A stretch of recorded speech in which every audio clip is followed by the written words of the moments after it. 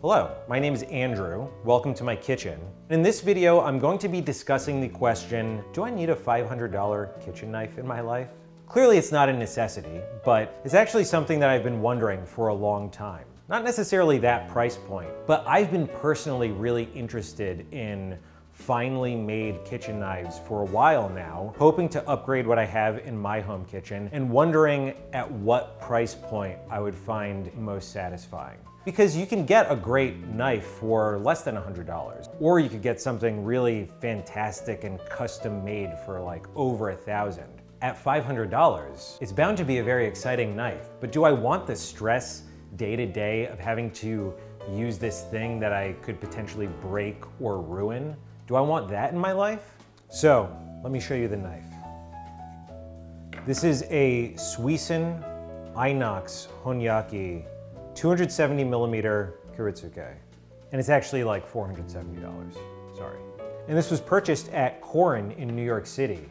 If you're familiar with the Worth It show, there was an episode about knives, and Korin was featured in the middle tier. I wasn't in that video, but I was actually behind the scenes filming and producing. Vincent, who I met at that time, helped me pick out this knife. And this knife was purchased by About to Eat. This isn't an ad, or it wasn't given to us for free. So this will be sort of a product review, but not really a product review of this high-end knife that I've been now using for the last month at home. I'm gonna share with you what that experience has been like. I also want to specify that I am definitely not an expert in knives. If you're interested in a knife for yourself, I encourage you to reach out to an expert like Vincent. But I wanted to share what I think is the unique experience of being a really interested amateur who hasn't already been there, done that with the thing I'm interested in, and dive into the deep end with something that I think I find very desirable and give you that first time impression.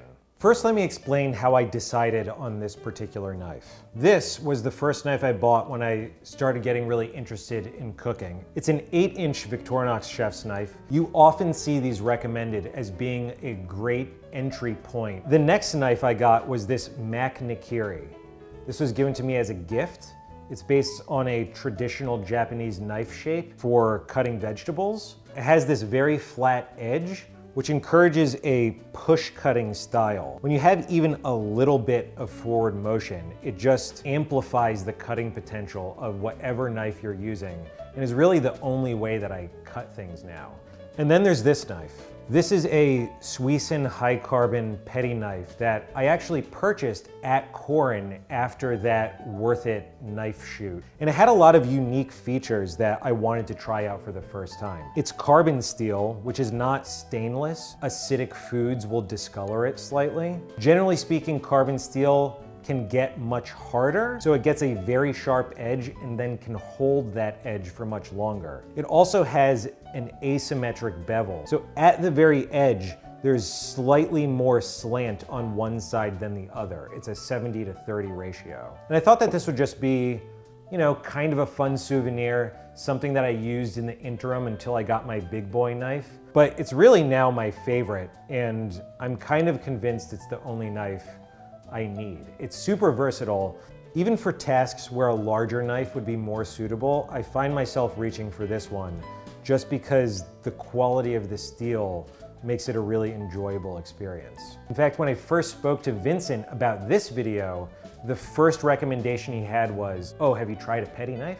So on to the Kiritsuke. I mainly wanted something that was going to be longer than any of my other knives because I felt like I was missing the ability to slice large things nicely. But I also wanted something that was versatile and could be used every day to do most tasks. And I learned from Vincent that this particular knife is sort of a hybrid of a traditional shape with some modern attributes that make it a little more versatile, and I'll get into more detail on those later. I was also personally really interested in a knife shape that was a little bit less typical, both because I wanted the opportunity to try something new and because I honestly just find the shape very satisfying. And I think you can't overlook that when making this sort of purchase. There's that intangible want factor. Just its shape alone gives you satisfaction.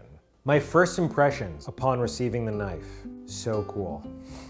Unboxing something that you're excited for will never get old. There's this inexplicable weak feeling that your hands get when you're holding something for the first time that you're very excited for. I was also surprised that it didn't feel quite as large as I thought it would, given the measurement. 270 millimeters seems to be the upper limit for knives that are termed multi-purpose chef's knives. I was a little worried when making the decision that it would be unwieldy and too niche to use every day, but it's surprisingly comfortable, and I think it's because it's a very lightweight knife. It's very thin, and it's actually lighter weight than the 8-inch Victorinox knife.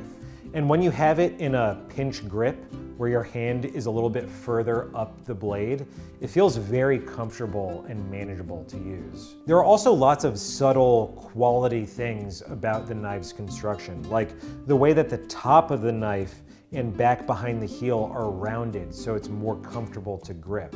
This is something that's not on my other knives. There's also the traditionally shaped handle, which is satisfyingly thick. It's quite a bit larger than even the Victorinox handle, which I think balances out the overall length very well. So how was it to use every day? I'll admit that at first it was a bit awkward. I think that's just because I wasn't used to the length and where my arm would naturally go if I was using a smaller knife. I just had to adjust that muscle memory. I also got a new cutting board that's much larger, which was honestly overdue for me. Aside from the knife purchase, this is just something I needed. But I opted for one that's this synthetic rubber material. And the advantage of this rubber is that it's much softer on the knife's edge, so your knives should stay sharper for longer. About the sharpness, it is disgustingly sharp, almost disconcertingly sharp. It has a feeling of slipping through food rather than cutting it. And it immediately made me feel like I was better at cutting than I think I actually am. And when I went back to some of my older knives for comparison, my movements instantly felt less graceful. About the steel, this knife is made from a really high-end Swedish stain-resistant steel. And that's one of these modern attributes that makes it a little bit more of a hybrid and a little bit more friendly for everyday use. So how useful was it? It's actually very usable every day, but there is one caveat that I'll get to in a second. The shape turned out to be great. Vincent informed me that the Kuritsuke shape combines the virtues of a slicing knife with one that can also handle vegetables. So I could still employ that push cutting style that I've become really fond of. It's also interesting that you could essentially fit this Nikiri inside of the Kuritsuke. The Kuritsuke is just much longer and with a pointed tip. And the pointed tip is great. You could basically focus up on what's happening at the tip and it suddenly feels like a much smaller knife and you can do nimble, detailed stuff. And then you could instantly transition and use the full width of the blade and be cutting something completely different a moment later. And it is so satisfying to use. I think onions quickly became my favorite thing to cut. And what can be a really tedious task turned into something that was just so enjoyable to do. I imagine that this is what it's like if you drive to the supermarket in your Porsche. You know, I'm not a professional race car driver, but does that mean I should be excluded from one of the tactile pleasures that's available out there in the world?